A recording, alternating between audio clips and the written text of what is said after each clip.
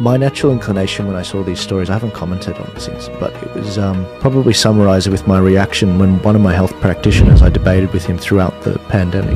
He was basically said, you know, you were right about the jab. He was just like, my wife got vaccine injured.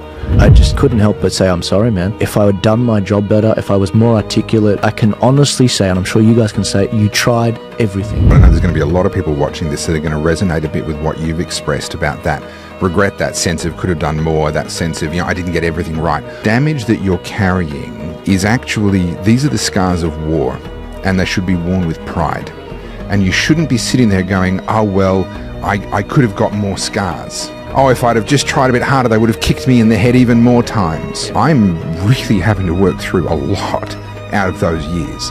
But I wear those wounds with pride because they speak to who I was during that time that very few other people had the courage to be. And you were one of those very few other people. So can I just encourage you, stop writing yourself, stop telling yourself you didn't do enough. Whatever wounds you're carrying, I have found therapy in being quite open and public about them and saying I bear these wounds with pride.